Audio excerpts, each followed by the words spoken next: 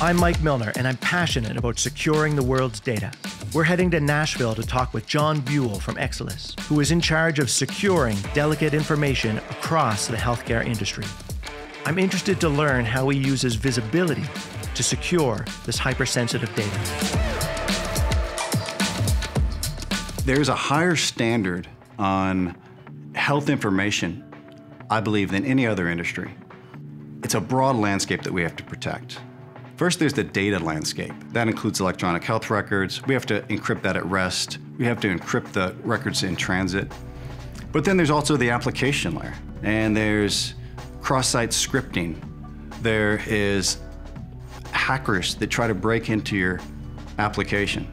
But I think one of the biggest vectors that we have to protect is our employees. We have to constantly train our employees about how we keep our data, what we do with our data, how not to click on a phishing attack. If you lose electronic health record data, you will get fined significantly. And so we take extreme caution to protect our data in every way possible. There are a lot of different roles at a company like XSOLIS. How do you ensure that all stakeholders in the organization have the information they need to understand the security posture of the organization? We have many stakeholders in our organization that care about security. In fact, we do a risk analysis twice a year internally to highlight our vulnerabilities. From this list, we take many actions to further secure our software and basically give us a better posture going forward.